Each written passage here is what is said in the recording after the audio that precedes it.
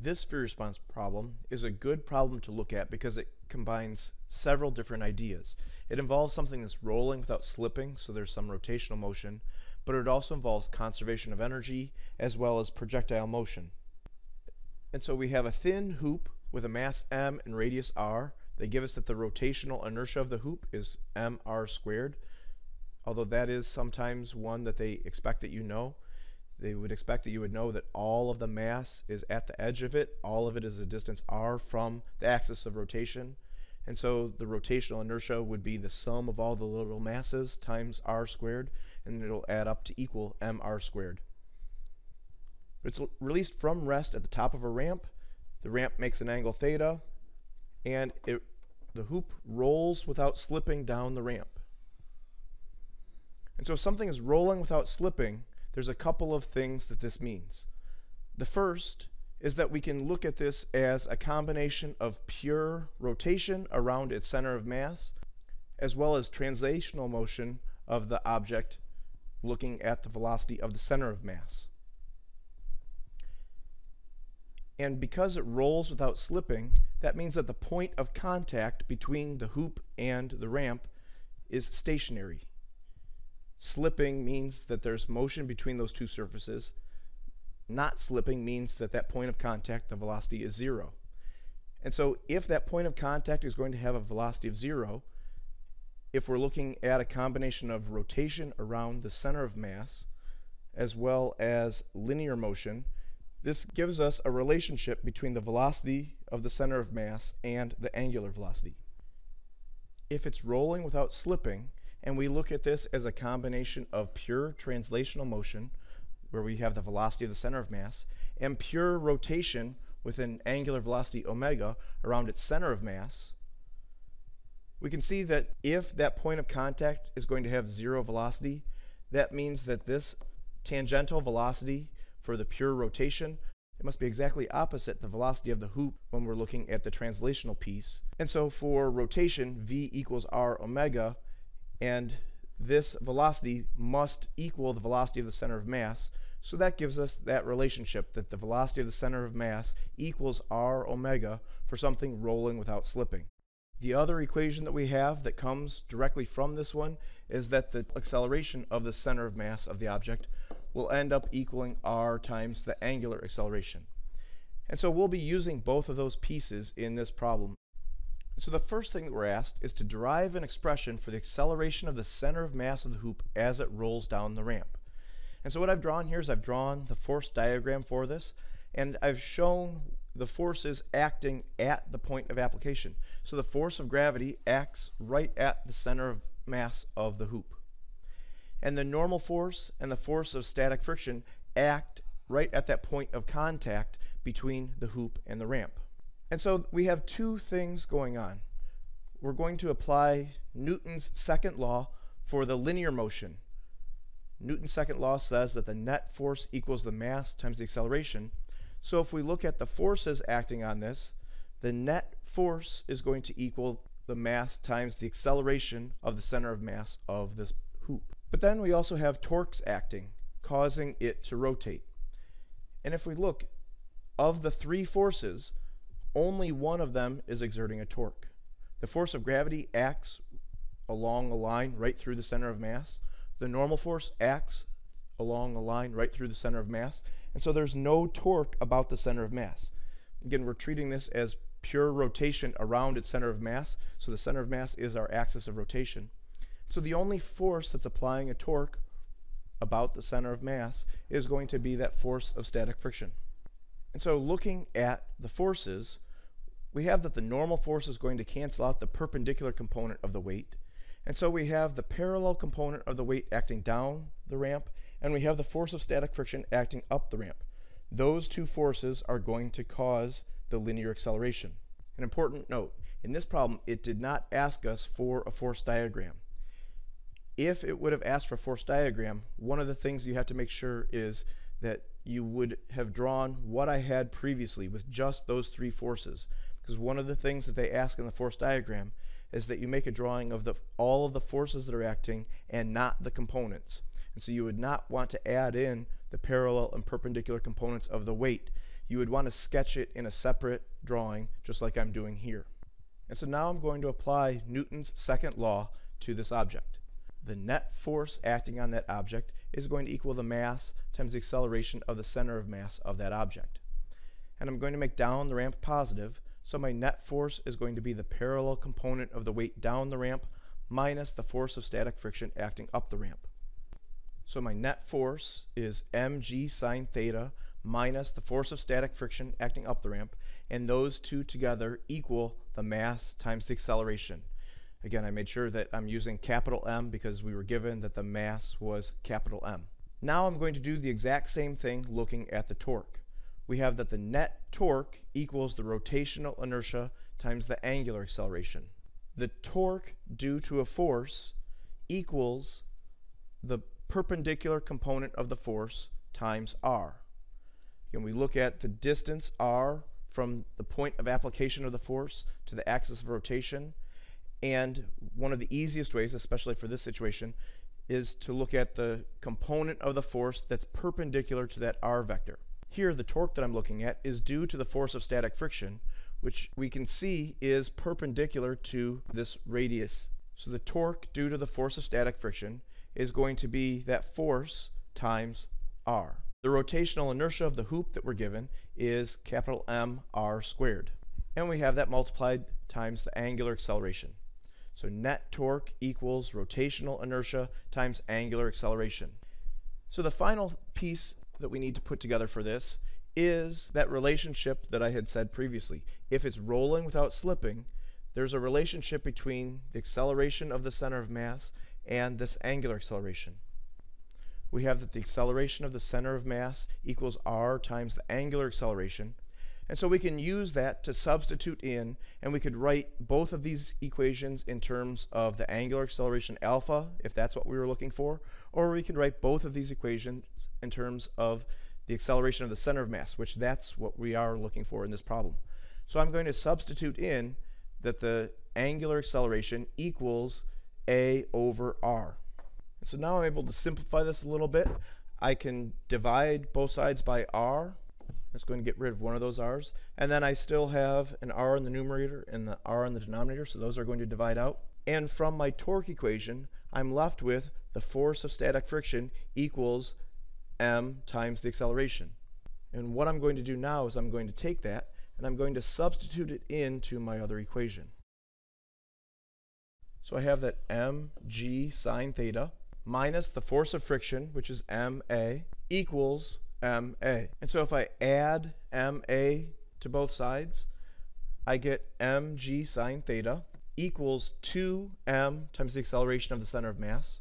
Or solving for that acceleration, I divide both sides by 2m, and I get g sine theta over 2. And that is the expression for the linear acceleration of the center of mass of this hoop. So the next piece is to derive an expression for the speed of the center of mass of the hoop when it reaches the bottom of the ramp. And so I'm going to go back to the diagram and we're going to look at conservation of energy. This hoop is starting at a height h that's L sine theta, and as it rolls down the ramp, it's going to be picking up kinetic energy. It's going to be losing potential energy and gaining kinetic energy. But because it's rolling without slipping, we have two types of kinetic energy. We have linear kinetic energy due to the motion of its center of mass, and we have rotational kinetic energy due to its angular velocity. The linear kinetic energy is 1/2 the mass times the velocity of the center of mass squared. The rotational kinetic energy is 1/2 times the rotational inertia times the angular velocity squared. And so for this part, I'm going to be calling the height 0 at the bottom of the ramp. And so at the beginning, I only have potential energy because it's being released from rest. And at the bottom of the ramp, I'm only going to have kinetic energy. So I'm going to go down and I'm going to apply the idea of conservation of energy. The idea of conservation of energy says if I only have conservative forces doing work on the object, then the total mechanical energy stays constant. And so some people at first might say, well, wait, there's friction. We just talked about the force of static friction in that last part. That force of static friction, because that point of contact is stationary, the force of static friction does 0 work. And so the only thing that's doing work is the force of gravity as this rolls down the ramp. And so we're able to still apply conservation of energy. And so conservation of energy says that if I know the potential energy plus the kinetic energy at one point in the motion, it must equal the potential energy plus the kinetic energy at any other point in the motion. And so I'm going to look at the beginning where it only has potential energy. It has gravitational potential energy, so that's mgh. But the height h is L sine theta. There's 0 kinetic energy. At the end, there's 0 potential energy. And then my kinetic energy is what I was talking about before. It is both the rotational kinetic energy and the kinetic energy due to the center of mass velocity. So there's a couple of substitutions that we're going to make. First of all, we know that the rotational inertia I is mr squared. But then we also said that there was a relationship between the velocity of the center of mass and the angular velocity omega. And so we can use that to write both of those terms in terms of the velocity of the center of mass, or to write both of those terms in terms of the angular velocity omega. Here, because we want the speed of the center of mass, we want vcm, we want to write omega in terms of that velocity. So since that velocity of the center of mass equals r times omega, that means that omega equals the velocity divided by r. And because omega is squared, we're going to have that quantity squared. And so plugging those values in and simplifying this a little bit, we have the potential energy mg L sine theta equals the translational kinetic energy 1/2 m times the velocity of the center of mass squared, plus the rotational kinetic energy 1/2 the rotational inertia mr squared times omega squared. So that's v over r quantity squared. But squaring a fraction means you square the numerator and square the denominator. And so I can see that there's a quick simplification. This radius doesn't matter. And so I have two terms that they're both 1/2 m times the velocity of the center of mass squared plus 1/2 m times the velocity of the center of mass squared. So I can combine those two like terms. So 1/2 mv squared plus 1/2 mv squared becomes mv squared. And so solving for that velocity, I divide both sides by m, and I'm going to take the square root. And I get that the velocity of the center of mass equals the square root of gl sine theta. In part C, now I'm looking for this hoop as it rolls off the table. And it says to derive an expression for the horizontal distance from the edge of the table to where the hoop lands on the floor. And so if I go back and I look at the drawing that was given at the beginning, I have as it's rolling off the edge of the table, because the table is horizontal, that velocity is only in the x direction.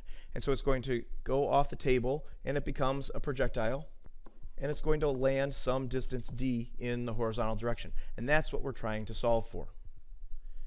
And so to do this, we're going to be looking at the motion in the x and y directions. We're going to be going through and looking at projectile motion. So I'm going to set up a column for my horizontal quantities and my vertical quantities. In the horizontal direction, it's starting at a horizontal position 0. The initial horizontal velocity is the velocity of the center of mass that we calculate in part B, the square root of gl sine theta. There's no acceleration in the horizontal direction. And then I'm going to set up my variables for the vertical direction. In the vertical direction, I have that the hoop is starting at a height capital H, that was the height of the table. It's ending at the ground, which is a height 0. The initial vertical velocity is 0 because as it left the table, it was moving horizontally only. And the acceleration in the vertical direction is negative g, negative 9.8 meters per second squared.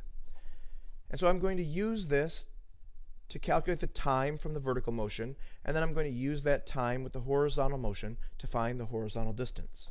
To find the time that this takes to reach the ground from the vertical motion, I need to look at my kinematic equation that relates the position and time. And so I know all the quantities in there except for t, and so I can substitute them in and solve for t in terms of the other quantities. So I get my time to reach the ground is the square root of 2h over g. And now I'm going to use the same kinematic equation with the horizontal direction to find the horizontal distance traveled. Because there's no acceleration in the horizontal direction, I just get that the horizontal distance equals the horizontal velocity times the time.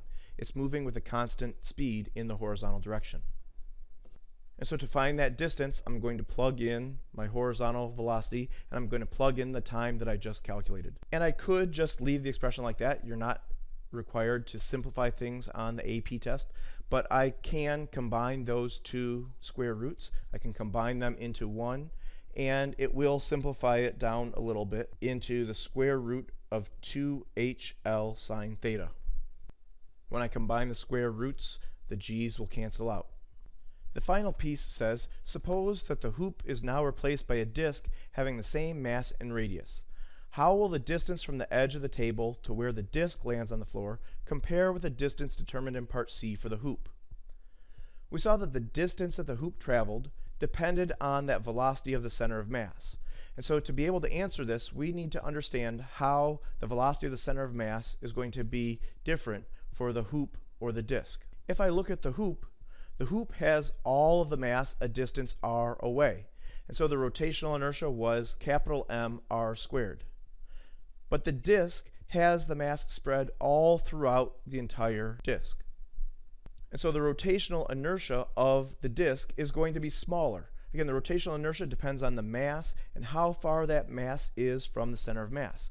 And so the hoop has all of the mass a distance r away, but the disk has only some of the mass a full distance r away, and a lot of it, most of it, is actually in closer. And so the rotational inertia is going to be smaller.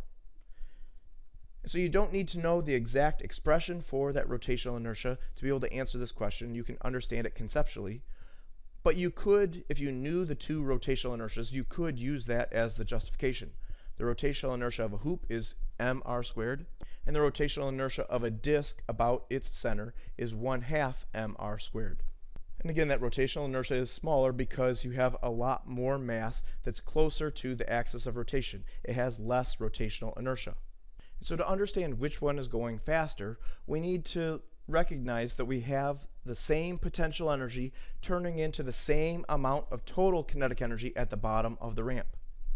But for the disk, because the rotational inertia is smaller, there's a smaller fraction of the total kinetic energy in the rotational piece, which makes this linear piece larger. So the velocity of the center of mass for the disk is going to be bigger. For the hoop, the rotational inertia was larger, and so that meant that there's going to be more rotational kinetic energy, which means that there's less translational kinetic energy. For the hoop, the velocity of the center of mass is smaller. So because the disk has the larger velocity for the center of mass, because it's going to take the exact same time to reach the ground, that had nothing to do with the velocity. Because the initial vertical velocity was 0, the time is going to still be exactly the same. But in that same time, because it's traveling faster, the disk is going to travel farther.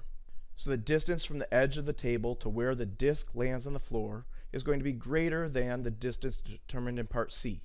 And the full explanation, you would need to describe that the rotational inertia of the disk is smaller, which means that there's going to be less rotational kinetic energy, which also means that there must be more translational kinetic energy. So if the rotational kinetic energy goes down, the translational kinetic energy must go up, because we still have all of the potential energy getting transformed into the total kinetic energy. And then we also had to understand that the velocity of the center of mass was what we used to get that horizontal distance. And so the bigger that velocity of the center of mass is, the farther it's going to travel by the time it reaches the ground. Again, this is an extremely good problem to look at for review because it involves conservation of energy, it involves kinematics, it involves Newton's laws, it involves rotational motion and torque. And so it has a lot of different pieces in it, and it makes you put all of those pieces together. Again, that's the biggest thing that you need to practice as you're looking at these problems, is how to take all of the different parts of the problem and break them down into their fundamental pieces. And that's something that just comes with practice and practice and practice.